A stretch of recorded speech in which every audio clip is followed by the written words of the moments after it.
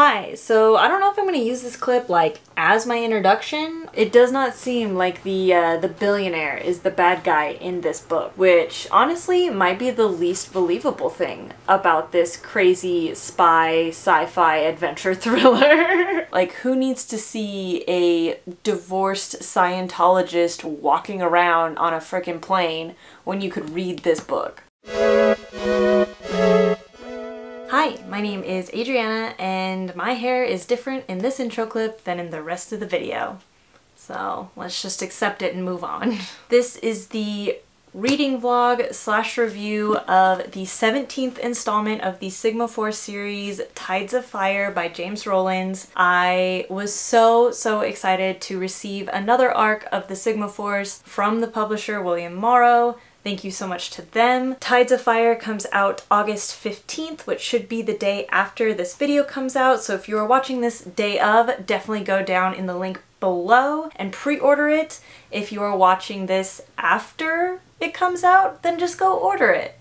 But maybe, you know, watch my other videos on Sigma Force and catch up with me so we can be friends and talk about this incredible series together. I had an incredible time reading this book. I had some really fun things going on while I was reading this book, so I will hand it off to past Adriana, who had much longer hair, to take you through my reading journey. But before we do, please consider liking and commenting on this video and subscribing to my channel if you like bookish things. Unfortunately, I do not think I'm going to be able to go to any sort of book tour that he is doing because I will be out of the country the week this book actually comes out, which I'm excited to go on this trip, but at the same time kind of bummed I'm not going to be able to go get my ARC or the actual book signed. But whatever. In order to kind of re-hype myself for this book, since I don't think I'm going to be able to like go to an actual book signing event, yesterday the book trailer came out and James Rollins was tweeting about it and put it all over his social media, and he said he's very excited about it. He's doing something super crazy and cool with this book. So I have not read like anything about this book so far. Obviously I kind of know the premise because I've read 16, 17, I don't even know which one in the series this is. I've read many other Sigma Force books. I'm just excited to see what is in the book trailer that is going to be bigger and more bombastic than his previous books. I will stop blathering and we will react to the trailer. Here is the trailer, the book trailer for this book that I am just so excited and over the moon for.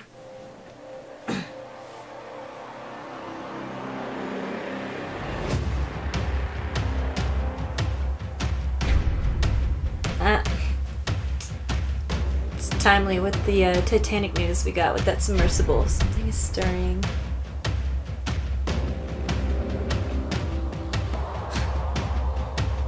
This is great. Oh, hell yeah. Shake the foundations of humanity.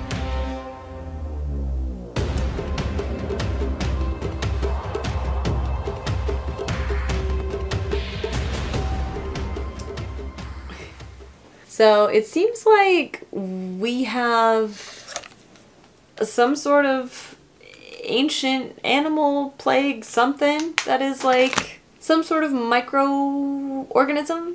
Looked like something in there. We also have a giant volcano, so like we got small and we got big. I am very intrigued to see what is going to be happening with this book. I kind of want to abandon all my reading plans now and just like pick it up because I just love these books so much. But anyway, I will get back to you when I actually start reading the book. Okay, I am finally ready to start Tides of Fire. I am so excited to jump into this, but also really bummed that I'm gonna miss the book tour. Like, I was planning on flying down to Scottsdale to be there for like his opening of the book tour, but I am 99% going to China for work during that week if I get my visa. So that's definitely kind of a bummer, but we will power through. I am still very excited for this book. I have no idea what's going on. I watched that book trailer, but obviously like book trailers don't really tell you much, but they're fun to watch. Let's see. Oh no. Focusing on the Titan project, which I guess I'll probably have dates in here, but like the Titan submersible is still a very timely thing in the time in which I am filming this. So that's kind of an interesting little thing in there. Art imitating life, life imitating art. Okay.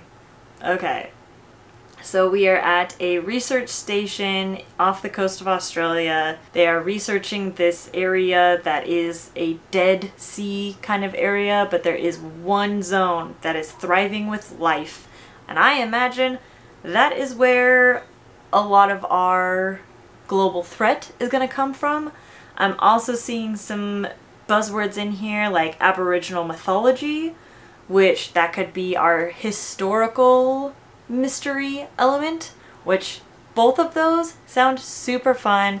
I really just want to dig into this immediately. Oh my god, maps. Oh, I love a map. We got some schematics. We got more maps. I am so down to just tear into this book. I really need to just have something really grab me in a way I know that only James Rollins can.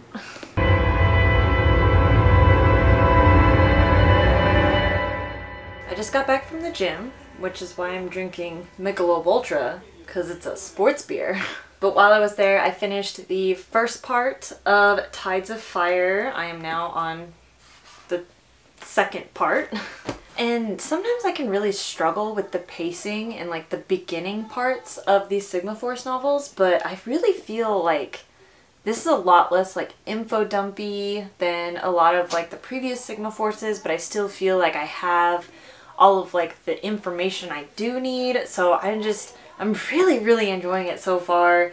And I'm not quite sure where the, I guess, history portion is coming in yet. The Aboriginal mythology, because right now it's been very focused on like the science part and then like the action part, but we haven't gotten a lot of like history, anthropology, whatever is going to be introduced into here, the soft science part. But I am very excited to get there. But like I said, I'm having a really good time reading this book. This is exactly what I needed at this point. I was starting to feel a little reading slumpy, and this just sucked me right back in.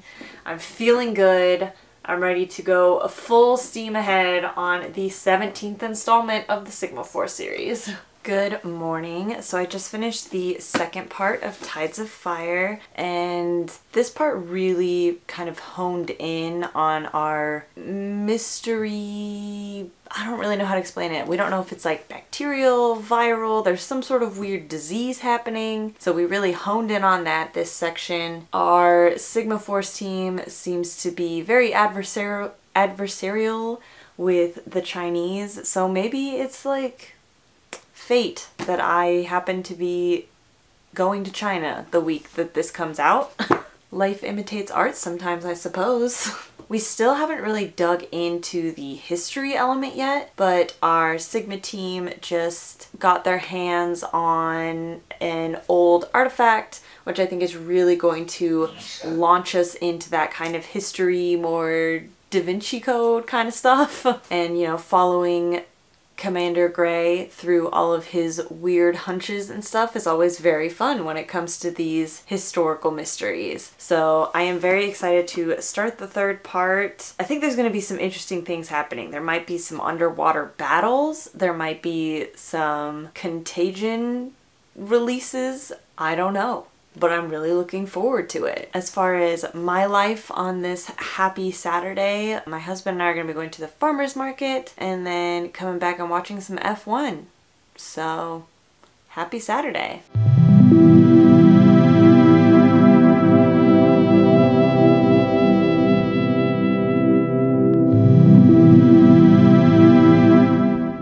Okay, I just got back from dirt bike riding a couple hours ago, and I managed to finish the next section of Tides of Fire, and this section was pretty short. I mean, there wasn't too much in here I want to talk about that is not very spoilery, but I do want to bring up in this section specifically, they do a lot of submersible stuff, like deep sea submersible, and I just want to say I think James Rollins could have designed a better submersible than Stockton Rush. He mentions in here that they got into a titanium sphere, which is the industry standard for submersibles. So, you know, just thought it was interesting. You know, I would feel safer getting in a submersible that James Rollins designed than, you know, one from OceanGate. Not a piece of carbon fiber to be found on the structure of this submersible. I also wanted to mention that it does not seem like the billionaire is the bad guy in this book. He actually does seem more concerned with people's safety than the press or being successful, which honestly might be the least believable thing about this crazy spy sci-fi adventure thriller. Yeah, overall this was like a pretty low-key part. So I think this next part is going to be crazy. It is labeled Cataclysm, which I think some stuff's about to go down. Yeah, it's about this long, and just flipping through, I saw some pictures that look very promising for a historical mystery. We still haven't gotten much history yet. I'm hoping that we're gonna get mostly history in this last half, because I feel like I've gotten enough science. I'm good on the science now. I want more history. But yeah, that's where we're at.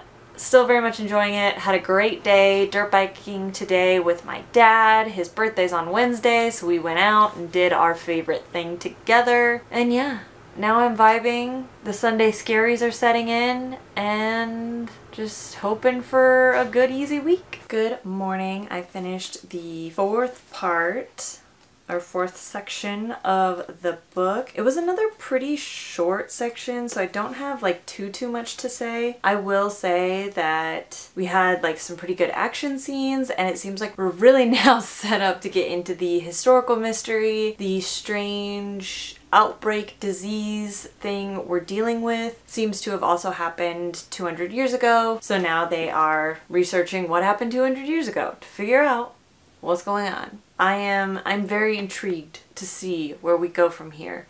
One of the characters we have been following is kind of in a mortal peril now, so we will see what is in store for them, hopefully a bit more. This fifth section is another kind of shorty one, so I might be able to finish it today. I am planning on bringing this to the gym with me and reading it on the stair stepper, so we shall see how long I survive doing that.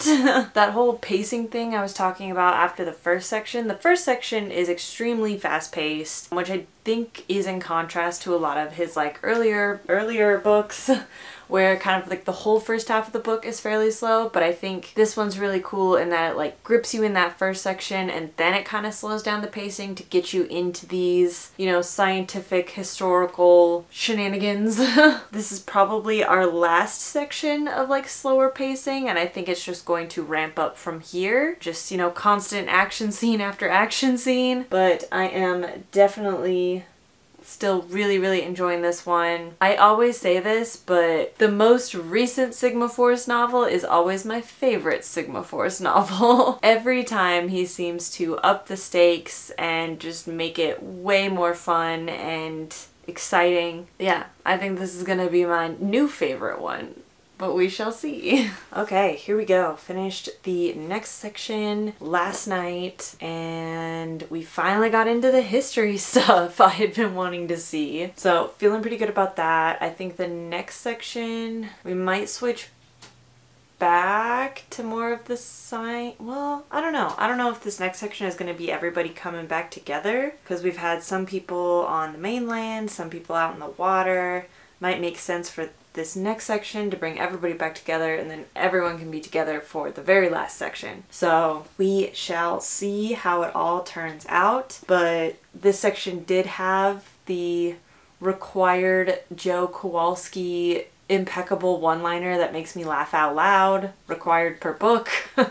So that's always a good time. Kowalski is definitely one of my favorite characters just because he's such a black sheep in this organization. Everybody else is like some sort of PhD in a hard science, and he was brought in as an ex-military guy and then got like a demolitions degree. So like even his like area of science that he specializes in is just blowing shit up, which is great. We love it. But anyway, we are having a great time and I am excited to keep plugging away at this book. Like I said, I think I have 2 more sections. So yeah, 1 section and then I think, so this is the next section and then I think this might be the last section. Yeah, this many. Life plans, because it's still supposed to be somewhat of a vlog. My dad's birthday is today, so we're taking him out to dinner at the Italian restaurant in town. So may or may not get a clip of that, but that's what I'm doing today, so I may or may not get that much reading done. Good morning. I finished the 6th part of Tides of Fire. This was a very bombastic blockbuster section. We got underwater fights going on, we got things blowing up, we got airplanes, ocean, air, land, everything is blowing up. It is crazy. So very fun section. But I do want to take this time to kind of talk about one of my favorite characters of the Sigma Force series, Seishan, and how I feel like since she has had a kid, the author doesn't really know what to do with her anymore. Like, she used to play such a fun, pivotal part in all of the books, and now I feel like she's just kind of there and doesn't really get a lot of action or characterization or like really anything. Like honestly, since what was that, since 7th plague, whatever. I feel like she hasn't really been that much of a character, and it makes me sad. I don't know. I mean, there's still 1 section left. Maybe we'll focus really heavily in on her, but it seems weird not to have her play more of a pivotal role, considering we're in China with her mother in a lot of this book. I don't know. I mean, I'm not the author, but I miss the character of Seishan, and I would like to have her be as important to the story as she used to be. Whatever, that's my only thing. I wish we had more Seishan, because she's the best and my favorite character. But this 7th part is the last section of the book, so I'm excited to see how everything wraps up and how they actually solve all of these problems that they have, as well as read through the, I guess, what is true and kind of all that backup stuff. Yeah, author's note to the readers, truth or fiction. That's always a fun section to read at the end. Parse apart what was story and what was actual real stuff. So with that, I'm gonna get back to reading.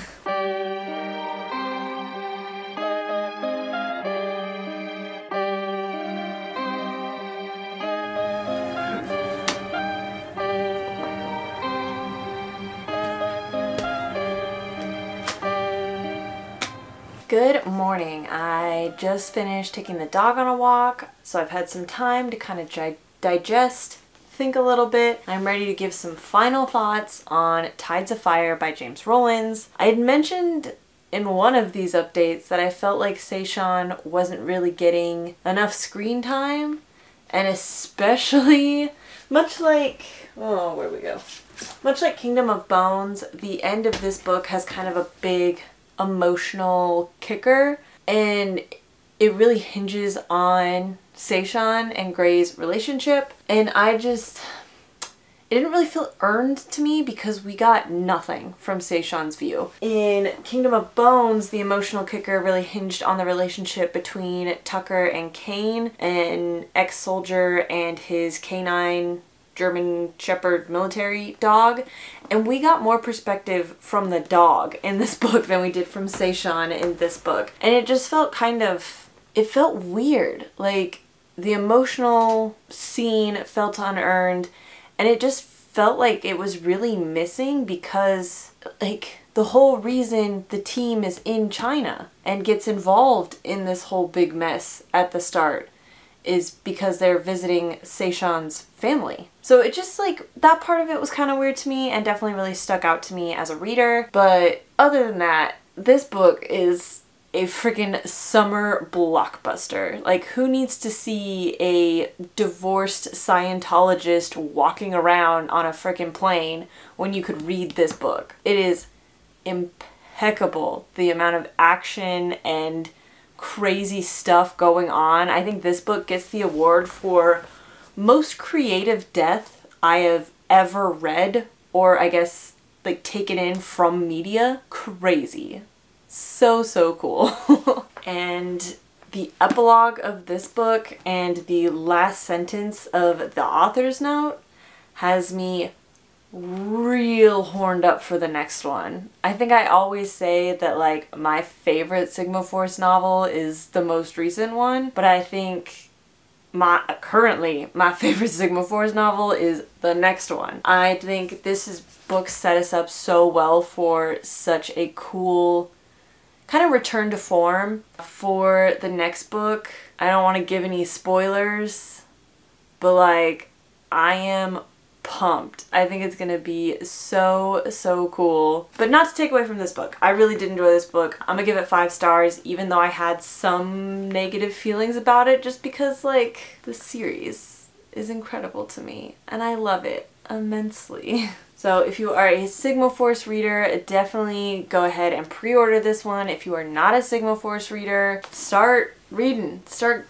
getting into it. I have 5 videos out reading through the first 5 books, so get on it. You could catch up with me in not that long. So once again, thank you to William Morrow for sending me this arc to read and review, and thank you to all of you beautiful people for watching this video, and I will catch you on the next one.